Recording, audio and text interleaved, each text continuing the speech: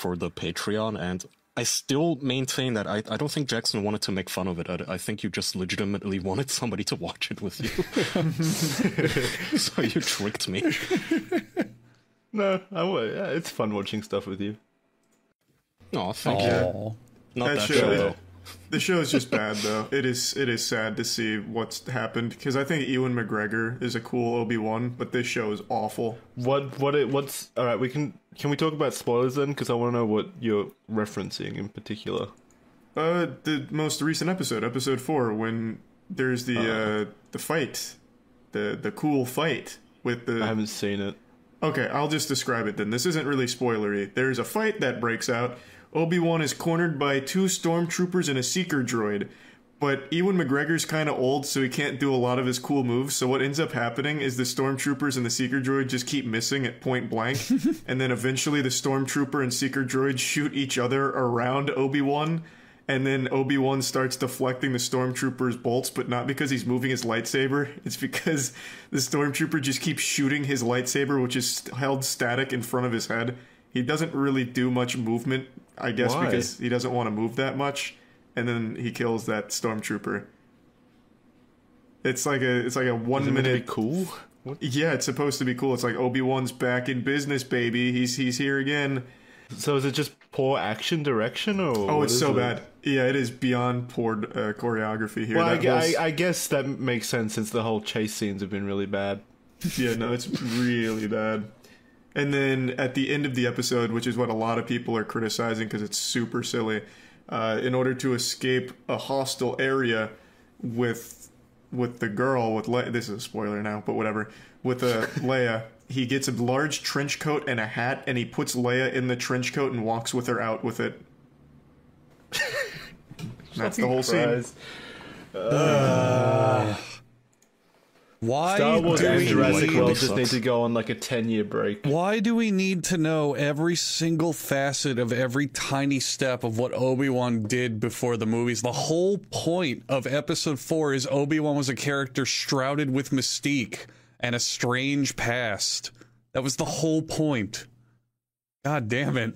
I'm so sick of this. It's such a... Yeah, it's no, they're so trying to milk bad. it. It's just so fucking bad. They don't even try. They really don't even try. Well, that's what entertainment businesses do, though.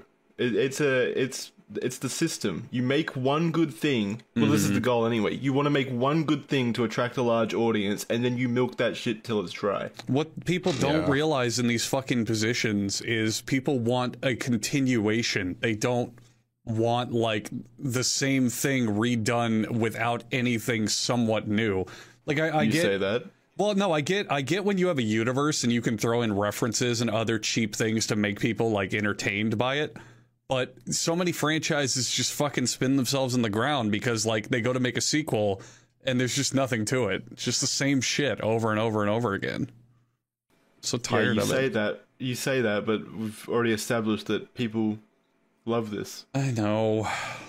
But this is also how they die. Who is the people? Fucking sucks. Can I just read another Jurassic World review to cheer myself up? Please. I found a good one. Please. It's nice to know that there are people out there that are enjoying it. This has 5 stars. Aw. Related to other Jurassic Saga? Yes. Old cast from other Jurassic Saga? Yes. Cursing? Yes. Funny? Some parts? Yes. Some parts. That's the whole review.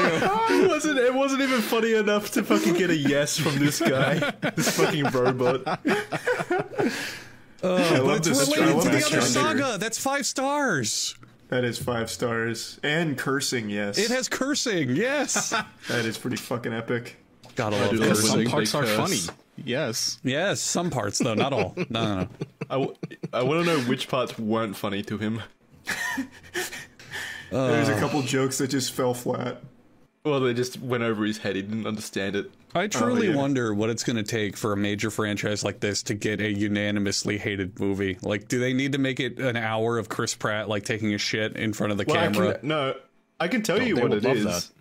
I can tell you what it is. You just need to have a creator that is like social pariah, because look what happened with J.K. Rowling and then Secrets of Dumbledore. Oh, to be fair, that movie is absolutely atrocious on its own. Yeah, but so is this. That's a good question, though. Imagine there's a new Star Wars, and it's really competent, and it's about new characters, and the story's good, but it's made by a social pariah. Do you think people would unanimously hate it, and it would bomb?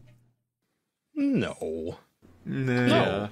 Are you crazy? People would pick sides. If, like, okay, you could have the same movie directed once by, like, Johnny Depp and then by Amber Heard, and people would pick sides. What?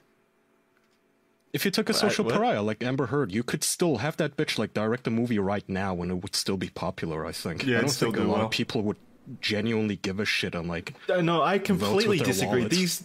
These movies are built off the backs of the passionate communities that are terminally online. These are the most invested communities in the media age. If you have a social pariah at the helm of them, that's going to bleed through the community and cause them to, like, turn away from it because they're so connected. Do you think so? Because, like, I mean, the average moviegoer, do you think he's aware of, like, drama when he goes to the movies? Like, some fucking soccer mom with her little daughter going to see Dumbledore? Do you think she I think the casual audiences only hear about it because of all the noise generated by the passionate fans. I think it's the $150 million of marketing is why they hear about the movie. 100%. Wait, why did Secrets of Dumbledore fail then? Because no one wanted it. The one before it was bad. Also, there wasn't a lot of marketing behind Secrets of Dumbledore. Most people didn't know it came out. I think you're doing... What do you mean, why? Why was there no marketing? Was it because the creator was a social pariah now? Very possibly. I mean, that might be the case, but that's still not the community doing it. They just didn't know about it.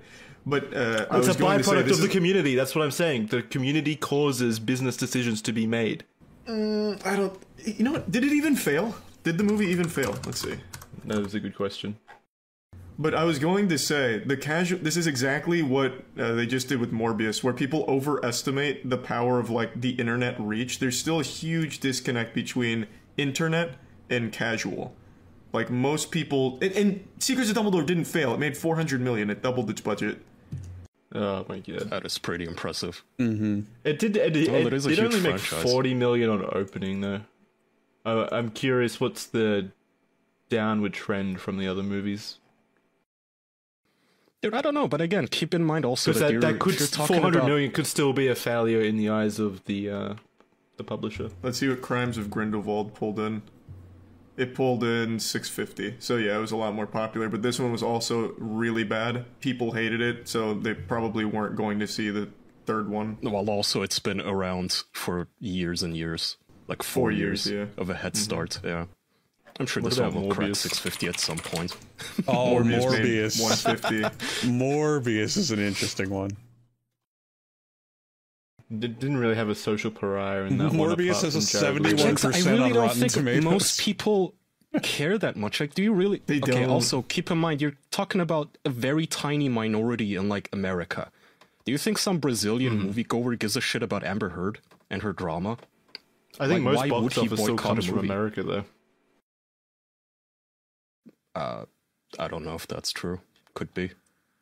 I'm pretty sure it does, because most other countries, I think, apart from, like, Europe, probably, like, pirate most of it. Maybe I'm wrong. I don't know.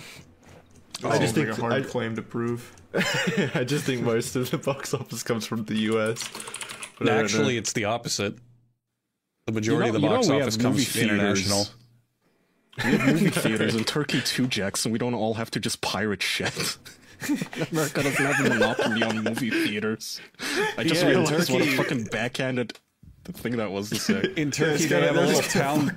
They have a town square, and they have a projector, and some guy just sets up his laptop with the pirated movie, and like 4,000 people show up to watch it. Yeah, you can only watch the authentic copy in America. Everything else is bootleg. Yeah.